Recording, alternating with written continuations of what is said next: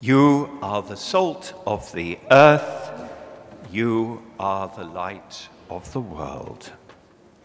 Well, our Lord continues to surprise us. Last week it was with the Beatitudes, which upend our natural notions of happiness. Now, still on the hillside in Galilee, the Sermon on the Mount, he tells his disciples that they are the salt of the earth and the light of the world.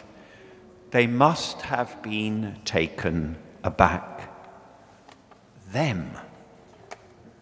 This collection of Johns and Marys, of Galilean fishers and farmers and hard-working housewives, they are being given the very titles that the Jews gave to the Mosaic law, or the temple, or Jerusalem, or Israel. And they were being given them not just in relation to their own people, but to the whole earth, the whole world. Surely, they thought, you must be joking. Imagine someone rushed up to us in Union Street and said, you are the light of the world. We would think they were rather crazy and they got the wrong person. We find it hard to take it seriously. We're so conscious of our ordinariness and our limitations. There's such a disproportion here. Perhaps the people who may throw a bridge over the great gap between ideal and reality are the saints. But me? But us?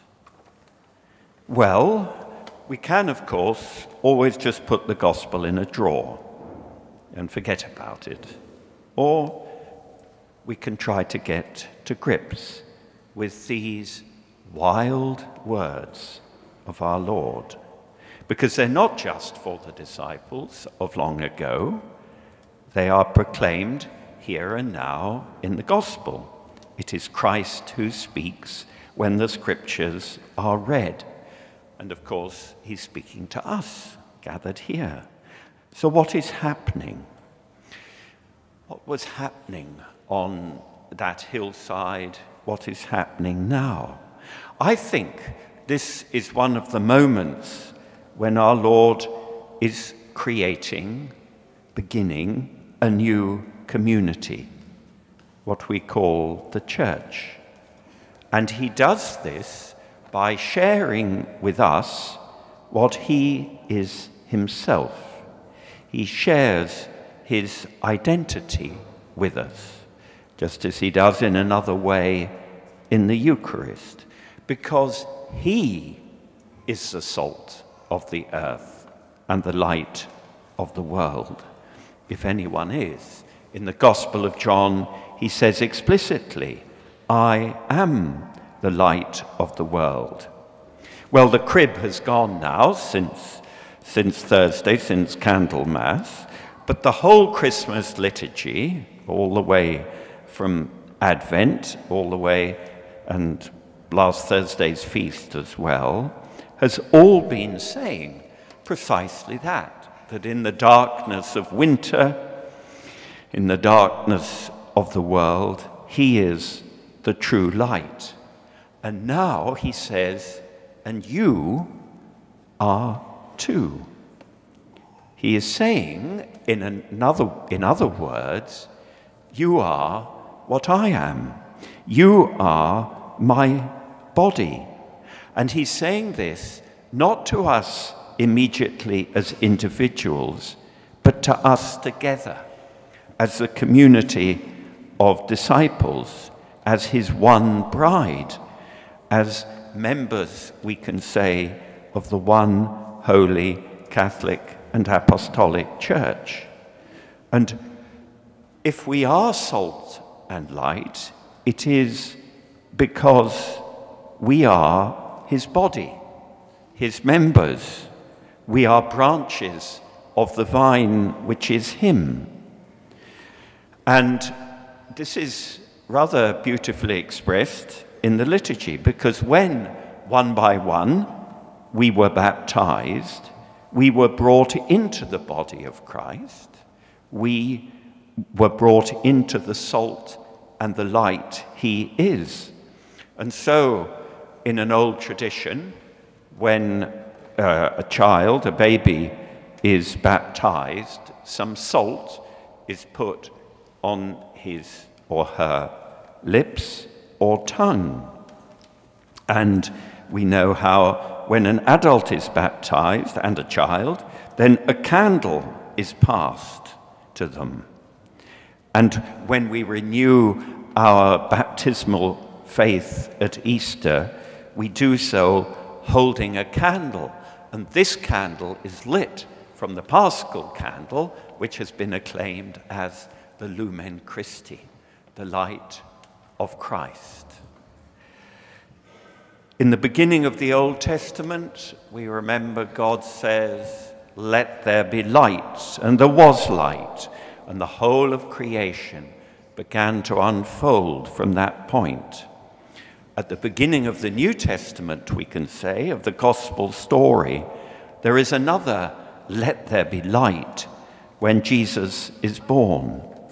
And here, at the beginning of the Sermon on the Mount, Christ's body, Christ's people begin to exist and unfold so that his salt and light may take on the corruption and tastelessness of life, confront the darkness of life, and a new creation begin in the midst of the old. Something big is happening here. It is into this great corporate ecclesial adventure, this mission, that the first disciples were being summoned on the hillside, and that we were drawn when we were baptized. So what does it mean? How does it show itself? Our faith, our hope, and our love, which are the faith and the hope and the love of the whole church, and which are poured into our hearts and minds at baptism. These, our faith, our hope, and our love, are the salt and light we carry for the world, for the whole earth. And what does it mean in practice? Well, I think of Pope Francis this last week. There he is, an 86-year-old man, often in need of a wheelchair, visiting two pretty desperate, war-torn countries, the DRC, the Democratic Republic of the Congo, and so South Sudan. And he goes there to say what Isaiah was saying in the first reading, to plead for peace, to protest corruption and the abuse of natural resources, calling for prayer, saying, "Do not turn from your own kin, live as brothers and sisters, forgive, do away with the yoke, the clenched fist, the wicked word." Isn't that our faith, bringing salt and light into the world? Or we might think of Saint Teresa of Calcutta, living out Isaiah in another way, through the works of mercy, beginning with the sick and the homeless of Calcutta, and then with others, with her sisters and associates and all the people who supported the missionaries of charity, doing the same in so many places throughout the world. What is the light we crave? Isn't it just human kindness reflecting God's. And so that is provided. It is there.